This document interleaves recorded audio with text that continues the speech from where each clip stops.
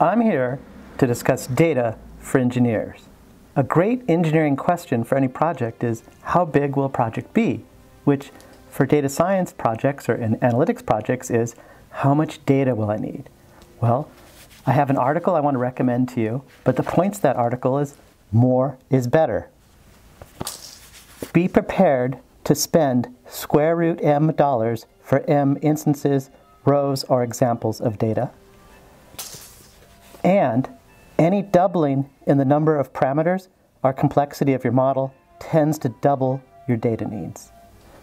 All of these can be explained best in writing, which is why I recommend my article. Thank you.